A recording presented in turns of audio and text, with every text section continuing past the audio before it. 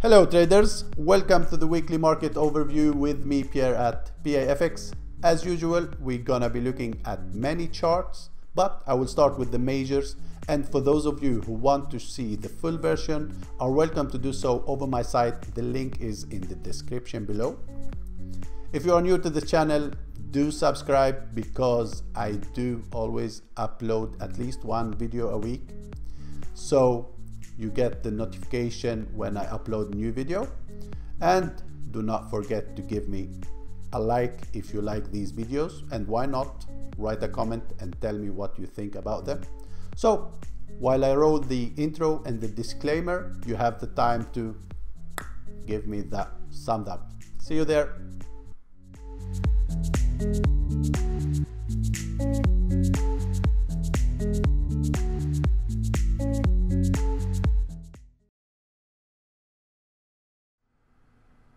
Welcome back. As usual, we take a look at the news calendar for the next week, and as you see, it seems like next week it's all about sterling, USD, Aussie, and we have some euro news. We'll start Monday with sterling, GDP month on month, manufacturing production, and Tuesday average earnings index, very important for the sterling to look at. If we look back, we see that we are going down from 2.8 down to 2.4, and the market is expecting 2.5 this month. Wednesday, USD PPI month on month, crude oil inventories gonna move oil, and of course gonna be important for USD CAD. And the Super Thursday here again, we start with Aussie employment change and unemployment rate. If we look at earlier as well, we see that the unemployment rate been going down for the Aussie, the market expecting unchanged. And of course, the most important event for the sterling, the MPC official bank rate votes, monetary policy summary, official bank rate, the market expecting no rate hike and a vote of 0.09, which means, as you see here, the first number is how many MPC members voted to increase rate hike. So the market is expecting no one to vote for increase hike. Everyone gonna vote for hold the rate as it is. So this is the expectation for the sterling, and what's very important is of course the monetary policy summary, to read that and see what if we get any hints from the BOE. And after that, main refinance rate for the euro, and what's very important here is of course the press conference itself, to try and see if we gonna get any hint as well, especially for the QE ending or not, and the date of that, if we have any change after all what been going on in Turkey, and especially for Italy. So this is gonna be important thing to listen to and try to understand what happening. After that, also on Thursday, as you see, we have the CPI month on month and core CPI for the from the USA. And Friday we have the BOE government Carney speaks, very important to keep an eye on that, and from the US core retail sales and retail sales. So very packed calendar as you see, but most of it about sterling, USD. Those gonna be the most pairs that gonna have lots of moves, and it's very, very important. I mean, you do not need to be a super expert in fundamentals, guys, but at least have an idea about these events, what price in, what and what's not, and not only go with the technical analysis. So let's dig in the chart and start looking at the technicals levels. We start with the Dixie on the weekly. As I said earlier, we do the measures, and those of you who want to see the full video, you can see that in the over my site. The link is in the description below this video. So the Dixie on the weekly chart, you see that we broke below the 200 moving average, and we did a retest last week, ending the week with a spinning top or an indecision candle. And as you know, we had the NFP last week. We've got what was very important last week in that NFP reading. If we take a look at that once again here, it's not the headline number itself, and that we got a bit higher unemployment rate. What was important here is actually the average hourly earnings, which had a great print of 0.4%, as you see, one of the highest numbers we have so far. And this is very, very important for the Fed, and they're gonna keep tracking that. So that's why we had Friday this push higher, ending the day with a bullish engulfing candle. The levels to watch for the Dixie next week, still we have troubles to the upside. That is 95.70 area here is an important level for the dollar for a longer term continuation. In my opinion, you want to see a break above this, a retest, and then we can start thinking of possible continuation to the upside. Otherwise, we may keep going sideways here. So keep an eye on this level to the upside. To the downside, the first support is of course our previous low here. This down here is the last line of defense before we start talking about retest and maybe test the lows down here or even lower at the bottom of the box. Bullish on the dollar, so for me, I'm looking for this possible breakout and continuation, or a retest back down here to 95.15, which was an important level earlier, and probably a continuation from here. Yeah, so since I am bullish on the dollar, I want to see these two scenarios. But a break below this, I will hold my bullish bias, at least short term on the dollar. I would change my bias for a longer term bearishness if we break back below this 94.15 area or below this box. Gold. Let's go to the weekly as well. As you see, we've had this retest and the bullish week here, and then two couple of weeks with spinning tops, indecision, bearish, both of them. It could be considered possible correction. And on the daily, you see we had this nice push, another higher low and a higher high, and this was the third higher low we have here. So the market is testing right now and a short-term important level. Longer term, once again, guys, as I said last week, I need the gold to break back above these areas to see a possible continuation to the upside. Otherwise, if the dollar keep pushing higher after that good NFP number, we may see some bearish movement on the gold, or at least sideways. 4 hour time frame, you see that the 200 moving average been acting as very good support, resistance, resistance, resistance in the past, and here resistance 3 times, as you see, and keep being pressured on the 4 hour below that. Any break below this previous low here, that would be a possible short continuation to the downside to start testing these levels down here on the gold. I will use the 200 moving average as my filter on the 4 hour time frame to change a bullish move here. I want to see a break above the 200 moving average on the 4 hour time frame, and a break at least above this high. That would be a good reason to try along, and a possible reversal if the dollar does not continue its move to the upside.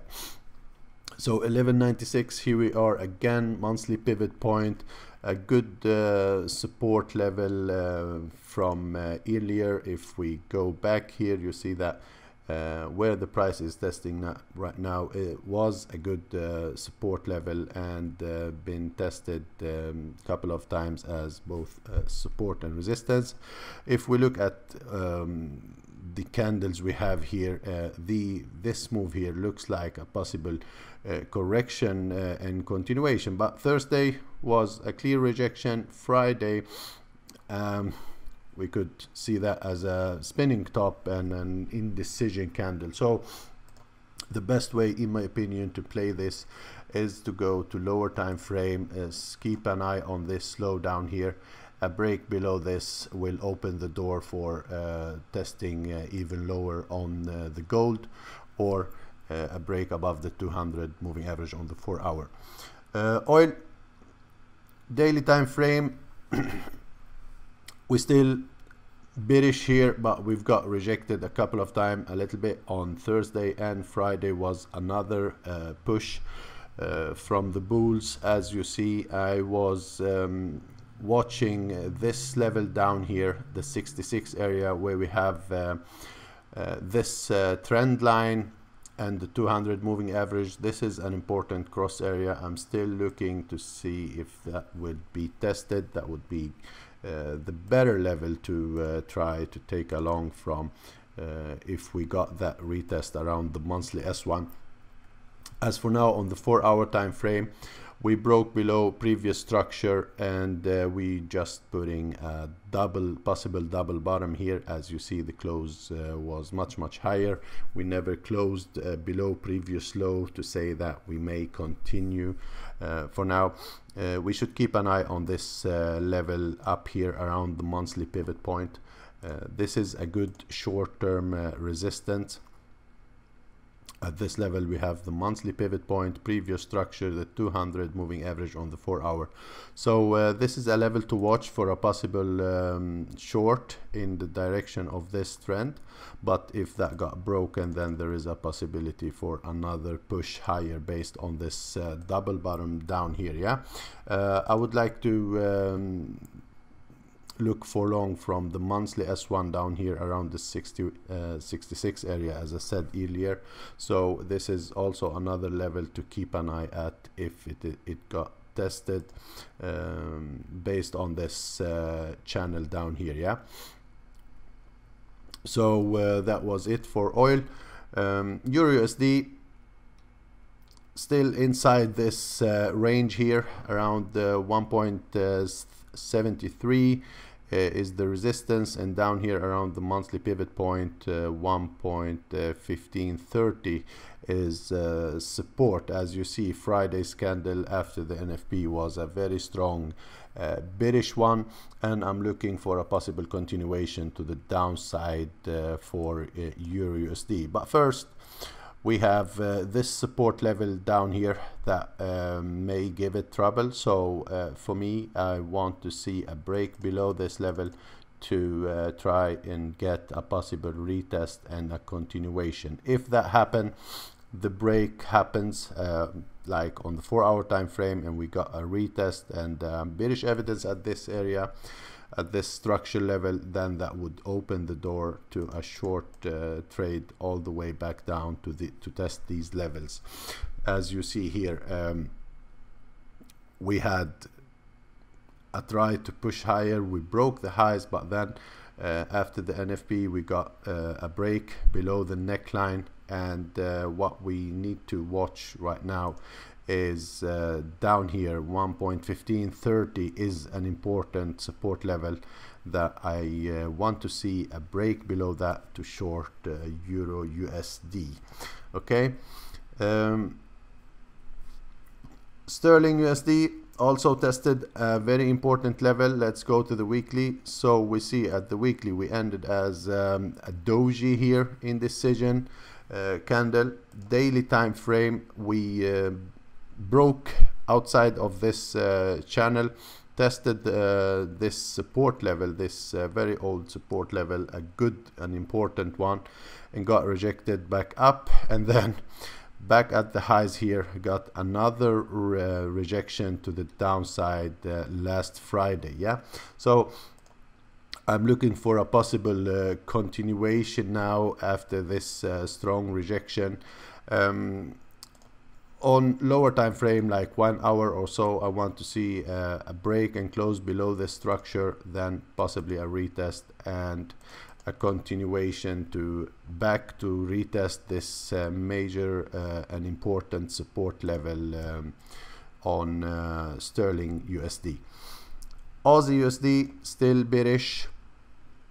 As you see, we're still inside this descending channel. If we go to the weekly, you see how important this level that we broke last week. So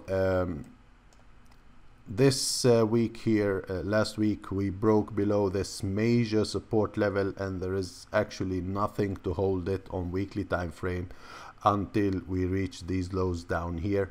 So there's no reason to do anything else. The trend is still bearish, and the best would be to keep trading in the direction of the major trend. So the last broken level was this area, and of course that would be the first level to look at for a possible shorting opportunity if we get a retest back to this level, to take a short in anticipation to keep moving to the downside. Yeah, so you need to keep an eye on this level down here, 0.7150 ish area.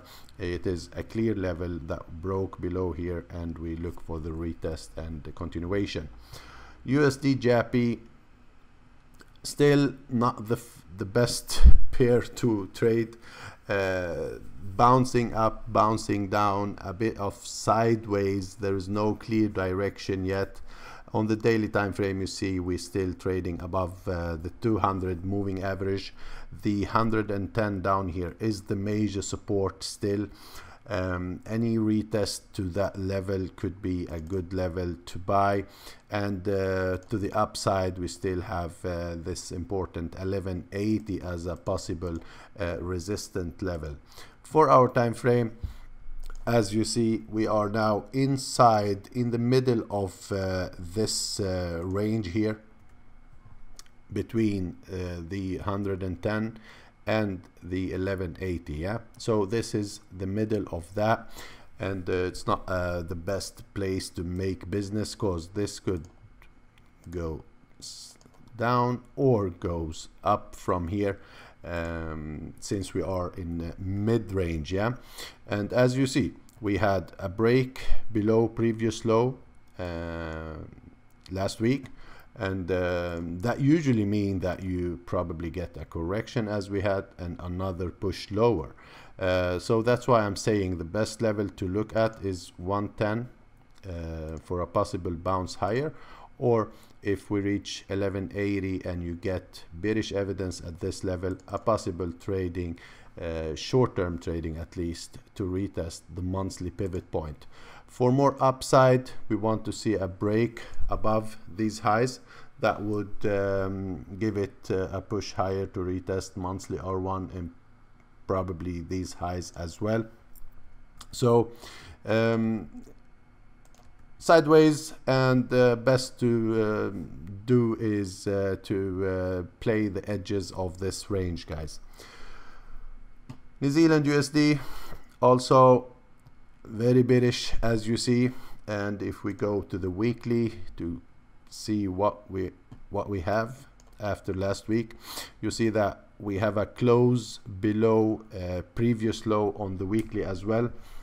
As I said earlier, when we broke this level here, it was a clear signal that we will see.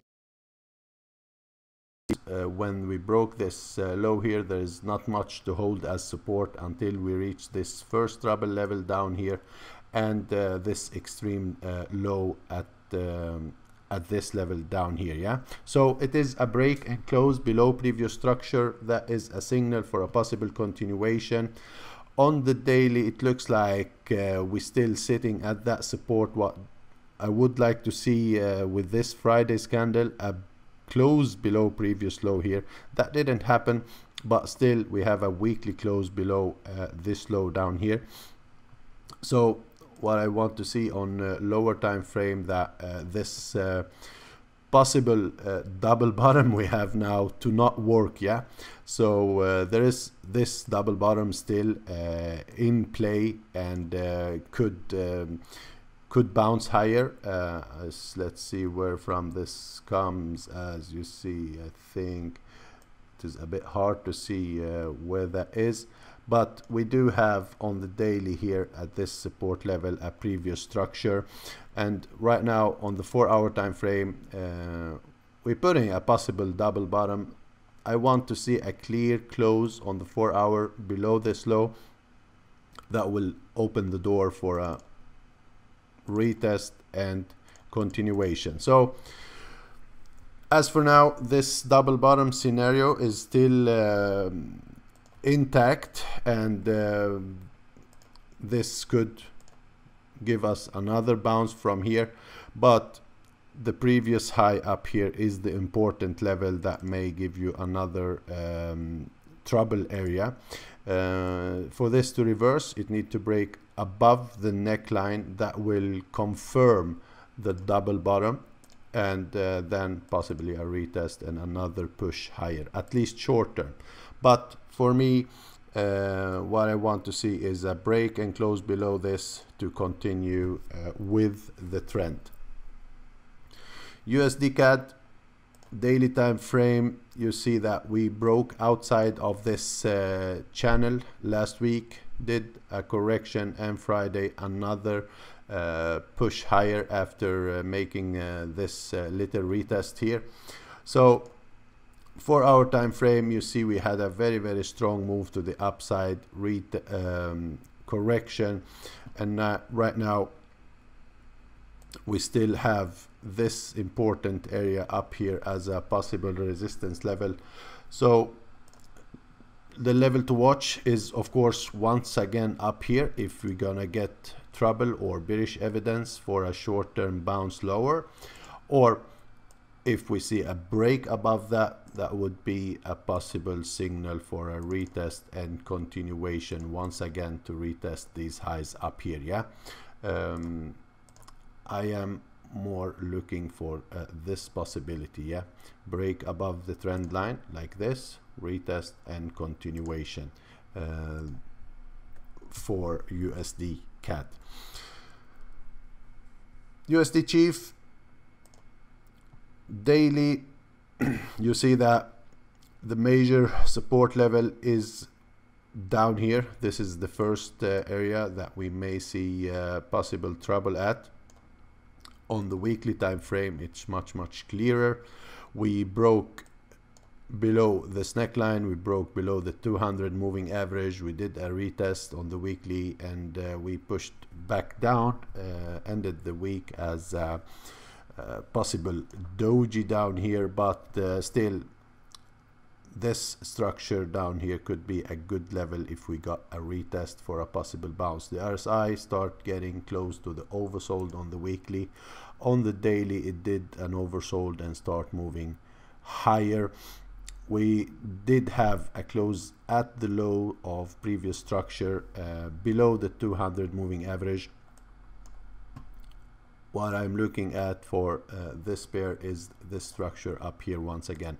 If we test this level for a possible bounce once again to the downside, possible consolidation down here, or continuation to reach that major support level that we showed, that I showed you on the daily. This is still possible. To call for a reversal on USD Chief, really, if to have a chance to start reversing, you need to see a break above these highs up here, then a retest, and then a possible move higher, yeah, to test this major broken structure. As for now, still bearish, and as far as there is no break above this structure, it is still a sell area up here. So well, that was it for the YouTube version of this weekly overview. For those of you who want to watch the rest of it, are welcome to do so over my site. As I said, the link is in the description below. So see you over there, guys.